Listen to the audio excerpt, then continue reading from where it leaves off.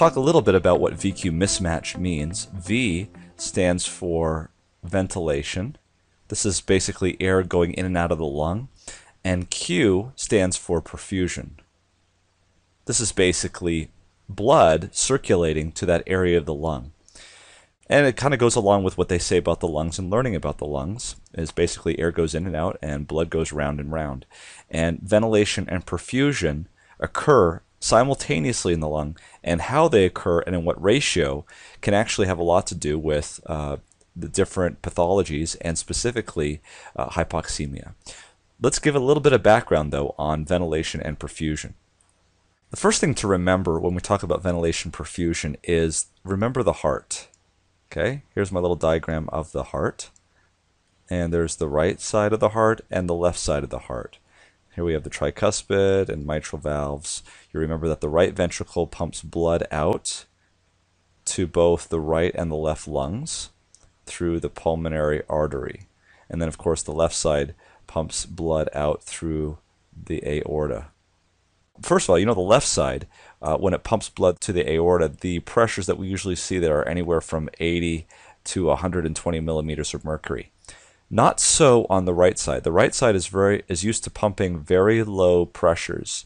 In fact, the typical, what we call pulmonary artery systolic pressure ranges around 30 at most in terms of normal. 20 to 30 is the general range.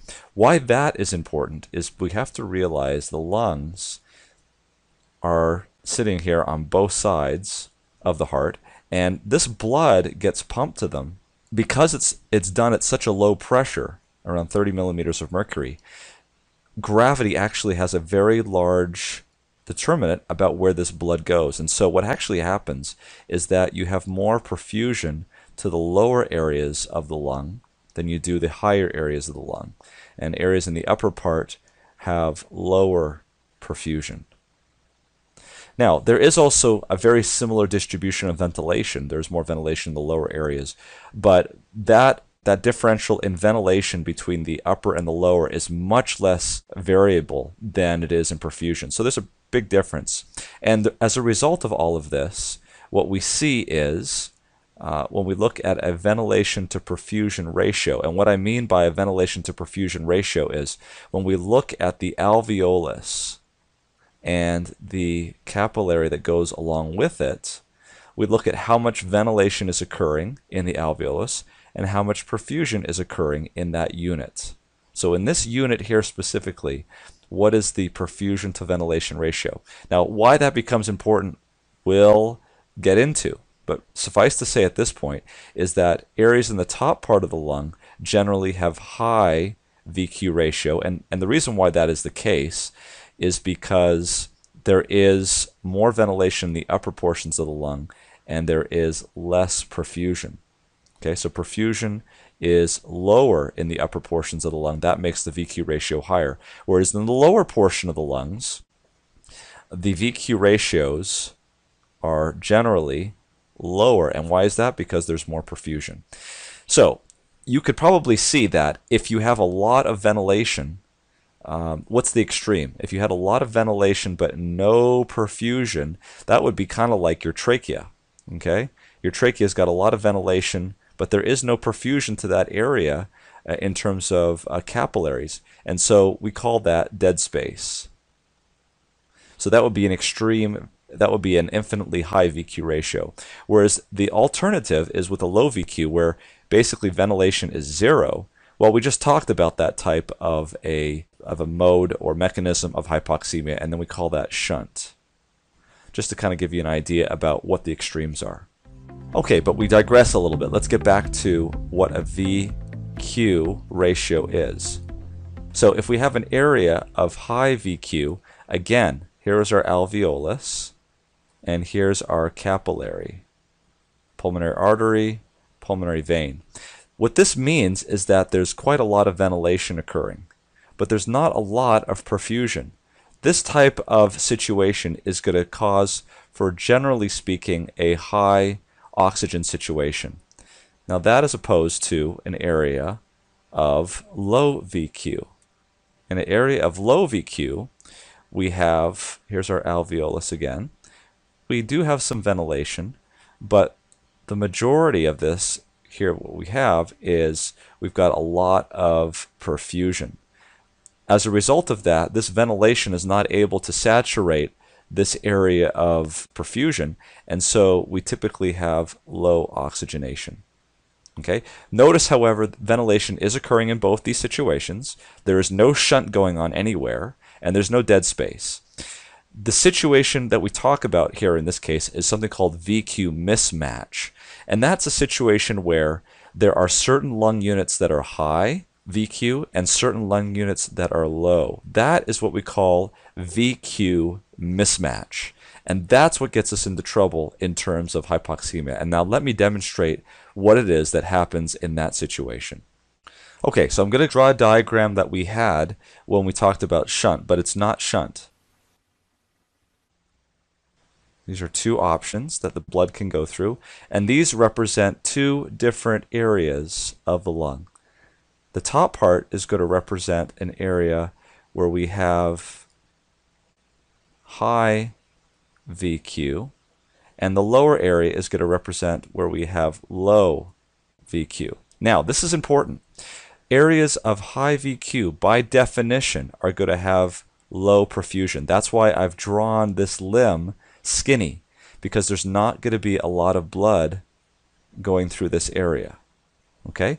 Whereas, by definition, areas with low VQ are going to have quite a bit of perfusion going through this area.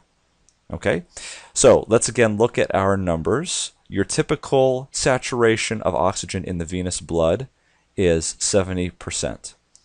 Now, what's going to happen as this blood splits? Notice it's not 50-50 like it was in shunt. There is definitely a smaller area of blood going to the areas of high VQ versus areas going to the low VQ. But anyhow, the areas of high VQ will go, and they will be fairly well oxygenated. So let's say that after it goes through these alveolar units, that the saturation here is 98%. And why is that? That's because we have little perfusion but very good ventilation, so we're going to oxygenate these lung units very well. Let's go to the area of low VQ mismatch. Or sorry, of low VQ, I should say. The mismatch is the fact that these two are different. And in that situation, the saturation is going to be, it'll still be better than 70%, but it won't be much better. Let's say it'll be 80% saturation. And why is that? It's because we have a lot of perfusion going to this areas of lung units, and we have low ventilation, and so we cannot oxygenate this very well. So now, when these two limbs come back together, the question is, what's the new saturation going to be? And the thing you've got to realize here is that there's many more red blood cells that are 80% saturated than there are red blood cells that are 98% saturated. And as a result, the arithmetic mean of these two is not sufficient to tell you the answer, because it's always going to be weighted more toward the lower saturation area because that has the more perfusion. So that's always the way it is by definition, is that it's not going to be the mean of these two. And what would be the average of 98 and 80? Well, it would be around 89%. It's not going to be 89%. Okay? It's not going to be 89%. It's going to be closer to 80%, and so a more realistic number there would be 85%. Okay? And that's the mechanism that gives us hypoxemia. So let's think about this. Let's go ahead and give 100% oxygen. Okay? That 100% oxygen is going to go here, and that 100% oxygen, unlike shunt, is also going to go here. And so, in fact, what happens is the 100% oxygen is able to overcome this inequality in VQ mismatch, and as a result, the 85% will correct to 95% plus, depending on the amount of oxygen that you use. And so, as opposed to shunt, where 100% oxygen doesn't really make a difference with oxygenation, with VQ mismatch in this case, 100% oxygen does actually make a difference. Now, let me go ahead and show you an example of VQ mismatch. And for that, I'll show you the prototypical. Now, VQ mismatch is the most common. If they ever ask you that on a test, it is the most common cause of hypoxemia. And the reason for that is because of the causes are so common for this. For instance, pneumonia, pulmonary embolism. What about COPD? All of these are reasons for the patient to have VQ mismatch, to the point where if they ever ask you this on a question and you don't know the answer to it and you see VQ mismatch, then I would select that one. Let's go ahead though and focus on one of these to sort of illustrate that. Let's focus on pulmonary embolism. Okay, so you've got your lungs. Let's go ahead and show these schematically. And of course you've got your pulmonary artery coming out and going to the different lungs, and it splits off and splits off again. This is your heart here. So when you get a clot that forms, the clot gets pumped in, and it goes over to a specific area and lodges. What happens at that point is that there is no more perfusion to this segment of the lung. And as a result of that, if there is no perfusion, you're going to have an area of high VQ because there's very low perfusion. Now, the blood that would normally go to this area, what happens to it? It's got to go everywhere else. So perfusion increases there, it increases here, it increases here, it increases here, it increases everywhere. So in other words, everywhere else you get an area of low VQ. Low VQ in comparison to this area here.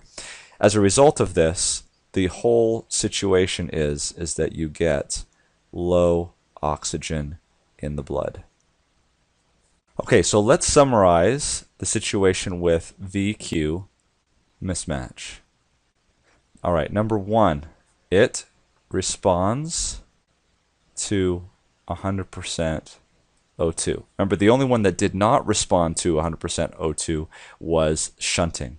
Number two, you have an increased AA gradient. Number three, the causes. So here they are. COPD. You can even get fibrosis causing this. Asthma. Pulmonary embolism. Pulmonary hypertension. And even pneumonia. And as a result of all of these causes, it is the most common form. Okay.